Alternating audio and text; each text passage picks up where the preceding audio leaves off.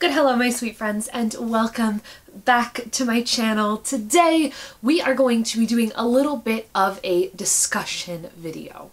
Before we get started, I would like you guys to click the subscribe button down below. I upload every single Sunday, but if you want to get notified when I upload, make sure you click that bell icon so that you can get a notification. But even if you don't want a notification, I upload every Sunday. And like this video. I would really appreciate it if you guys gave this video a like. It helps me out a lot with the algorithm, especially with discussion videos like these. They're a bit more niche, so the more likes you can give me, the more people are going to see about the beauty of an audiobook and an ebook. So as many of you guys know, I have been creating content here on BookTube for 5 years as of September. I started my channel in September of 2014 because I was in the last year of my university degree. I was going into journalism school and I wanted to start getting good at being on camera, and then it ended up being something that I loved and adored doing.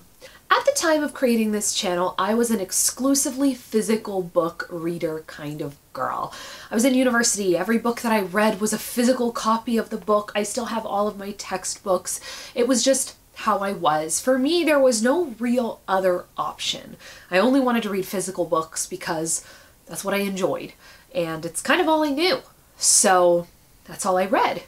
Then some of you, and I mean a few, may remember that I posted a video in about February of 2015 where I said I was going to get an e-reader because I wanted to read indie books and self-published books, and there was a whole plethora of books that I wanted to be able to read. So I bought myself a Kobo e-reader, which I no longer use, but you know, I did use then, and I listened to a lot of, or not listened, we're going to get into when I started listening to audiobooks. I read quite a few ebooks, but even at that time, I still really loved physical books, and I couldn't really let go of my love of physical books. And you know, in those years of YouTube, you saw me posting a lot of hauls because I bought a lot of books. What you guys may not have noticed is that this year in 2019, I have only posted one book haul, which is super unusual for me. Usually I'm always buying books, always finding books that I want to buy. My reading habits have drastically changed in 2019 for the better. I was in such a serious reading slump after I finished university, and I really didn't know how to get out of that reading slump. And it was what I've done this year that really helped me get out of it, and I wanted to share with you guys my new love for audiobooks and my new love for ebooks, and kind of explain how that has helped me read more this year. I've read almost 60 books this year. I'm definitely going to cross 60 by the end of this year, which obviously is not like over 100, but 60 is still a lot. This isn't to say that I don't love physical books. I've still bought physical books. My copy of To Be Taught If Fortunate just came in the mail. I just bought myself a copy of an audiobook, or not, an audiobook that I read that I really loved that I want a physical copy of. But that is exactly how my reading habits have changed this year. When I started working in a city nearby to me, but not close enough to be able to drive every morning, I was commuting for about an hour and a half there and back every single day. This was in 2017. And it was during that hour and a half commute that I discovered ebooks and podcasts. I didn't really want to lug my work laptop and my actual laptop for my writing on the train and, you know, also a book. So I discovered that, hey, the iBooks app, I can literally just download a book and read the most recent Cameron Hurley. That's how I read The Stars Are Legion on my iPhone in 2017. So that was kind of how I realized, okay, I don't need my e-reader. I can just use my phone, and that's fantastic. And I definitely want a Kindle at this point, but I have no problem with reading all of my ebooks over my phone. So that was my real introduction to ebooks. I have a whole plethora of ebooks now that I absolutely love. I'm also part of Kindle Unlimited because I love romance books and I want to be able to read more of them. And Kindle Unlimited is a really great way of doing that, especially because there is so much talk about romance on BookTube now, finally, which I'm so excited about. I can get a lot more recommendations than I was able to in the past. So in 2017, I really learned, you know, how to love ebooks, and that was kind of like a drastic change for me. I definitely bought less books in that year, but still quite a few. And I fell in love with podcasts, and I learned that I loved listening to podcasts because it was like telling a story. But for some reason, my brain didn't understand, hey, an audiobook is just like a really long form podcast. It wasn't until I discovered the Adventure Zone near the end of 2017 that I realized, oh my God, I would probably love audiobooks.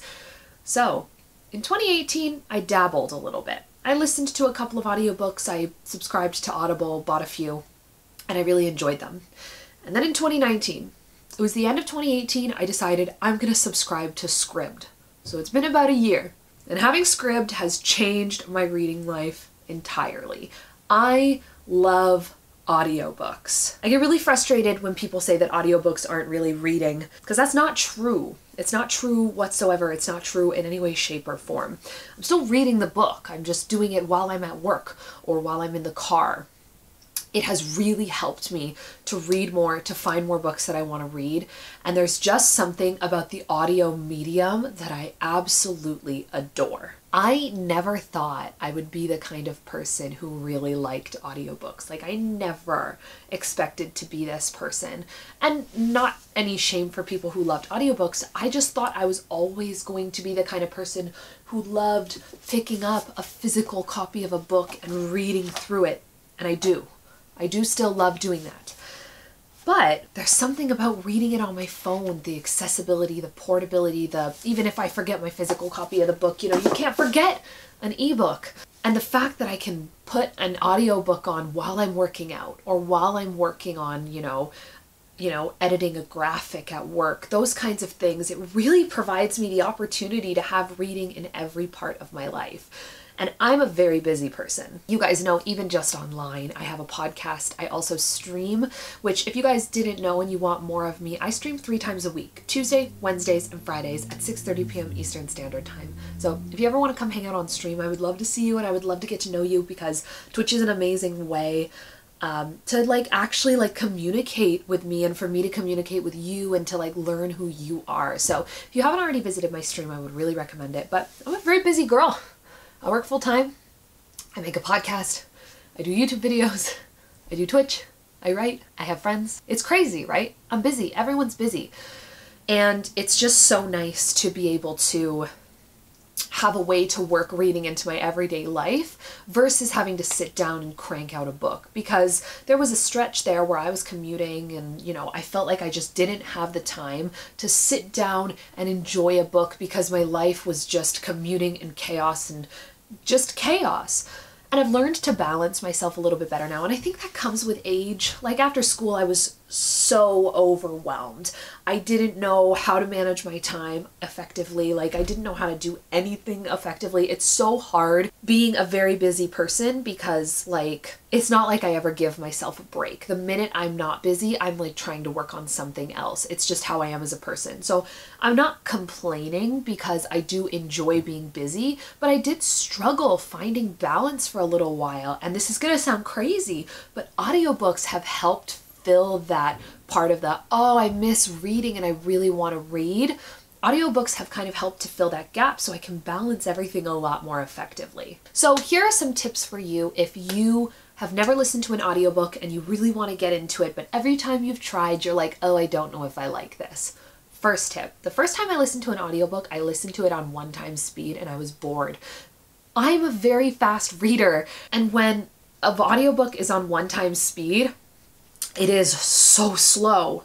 It is so slow in comparison to the speed that I would actually be reading at. So my first recommendation, turn it up to at least 1.25 to start, and then work your way up to a faster speed. I'm currently at 2x speed because that's just kind of the way my brain processes it best. I kind of hovered between 1.75 and 2x speed for a little while because I liked 1.75 and then I wasn't quite used to 2, but now if I go on 1.75, it's way too slow.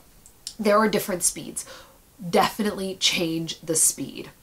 Also, sometimes, not often, but especially old books will have multiple different versions of audiobooks. So if you're listening to something like Dracula or Jane Austen, any sort of Jane Austen whatsoever, or Wuthering Heights or Jane Eyre or something, there will be multiple versions of the audiobook sometimes. And you'll be able to try and find different narrators. So sometimes if you hate a narrator for an older book, you can find a different one. With a newer book, you kind of, if you don't like the narrator, then you're screwed. Whenever that happens to me, I just revert to a different version of the book, either a physical version or an ebook version, and just read it without the narration in my head, because sometimes a bad narrator can absolutely ruin an audiobook. With that being said, there have not been very many times where that has happened to me. Overall, I really enjoy the narrators that I have found for audiobooks, and also find books with like not good ratings, but find books that you would absolutely pick up in a physical version. Don't just listen to an audiobook because it's there. You know what I mean? If it seems like the kind, this sounds so stupid, but basically it's saying like, don't listen to an audiobook just because it's an audiobook. Listen to an audiobook because it's the audio version of a book you already want to read. I know a few people who kind of fall into the trap of like, well, this book's on Scribd, I'll give it a shot, and then they don't enjoy it. And I'm like, well, you wouldn't have enjoyed it if it was a physical book, so why do you think you would enjoy it as an audiobook simply because it was an audiobook? Still read to the things that you would enjoy. Just listen to them. And if you have trouble following along in the audiobook, to get used to it, grab a book that you already have on your shelf, get the audiobook for it, and then follow along. Follow along the physical version with the audio version, and that will help you kind of create that connection. I know a few people who have had struggles with that as well, and when they've followed along a few times, they have an easier time the next times. Now, we're gonna go through the apps that I have. I have quite a few apps. I have a whole section called books. So you will see quite a few ebook ones right here. I've got the Kobo and the Kindle, and then I've got the Overdrive. I've got the Indigo app for when I want to buy books, and then I have some audiobook ones. So I have Audible and Scribd, which are obviously audiobook ones. Audible is a monthly fee and you get one book per month. Scribd is a monthly fee and it's kind of like Netflix for audiobooks and ebooks. And then I also have Libby. Libby is a book. It's an app kind of. I was looking for Leigh Bardugo. Don't judge me. I love her so much. I wanted to see if Ninth House was on anything but Audible, because I will only get Audible exclusives on Audible. I won't ever get something that I could get on something else. So Libby is an app that's kind of created by Overdrive specifically for ebooks and audiobooks. I personally like the interface of Libby better than I like the interface of Overdrive. If you have a library card or, you know, a library access whatsoever, your library will likely have access to Libby and to Overdrive, so I would definitely recommend signing up for that. Then I have Goodreads and the Apple Books app, which is where I have a lot of my ebooks, and then I also have the Webtoon app because Lore Olympus is life. So I have quite a few apps for this purpose. It's definitely a plethora. You don't have to have that many, but I like to have the options. I've got all my Kindle books for my Kindle Unlimited. I've got the ebooks that I bought a couple of years ago when I used the Books app a lot. So there's definitely a lot of options depending on what kind of phone you have, depending on what you would like to use, depending on what your budget is like as well. Thankfully, I can afford a monthly fee for Audible and for Scribd, but not everybody can do that. And also supporting your local libraries like Libby by using Libby and Overdrive, you know, it helps them. It helps to keep them going. And, you know, if you can get the audiobook on Libby, why would you get it on Audible? So if you're looking to get into Audible, usually my recommendation is only buy Audible exclusives on Audible and then try to get your audiobooks somewhere else if they aren't Audible exclusives.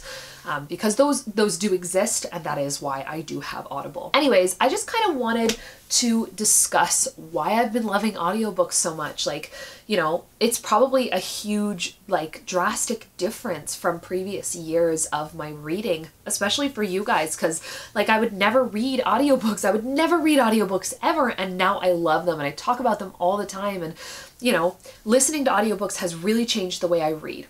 I still read physical books, I still read ebooks, but I read so many audiobooks now, and I just really love them, and I kind of wanted to let everyone know that, like, you're allowed to try audiobooks. You don't have to feel like you're not reading if you're reading audiobooks. I personally love them. Give them a shot, give them a try. They are some of my favorite things to read nowadays. It's just such an easy thing to work into your everyday life. Like, you're doing chores and you listen to an audiobook. It's awesome. It's a way to distract from the shittiness of doing chores. Like, It's just fantastic. So I kind of just wanted to discuss it. I wasn't sure what I wanted to talk about on video today.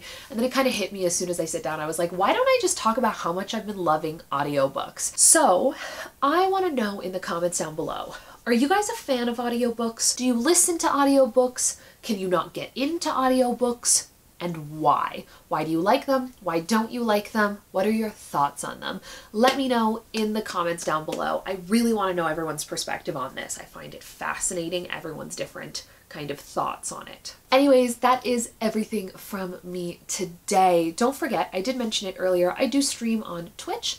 It is twitch.tv/VictoriaShaz. I stream 3 times a week, Tuesday, Wednesday, and Fridays at 6:30 p.m. Eastern Standard Time. And I also have a podcast about geek and gaming culture with my friend Zaphod. It is The Geek Digest on everything. I would love it if you guys listened.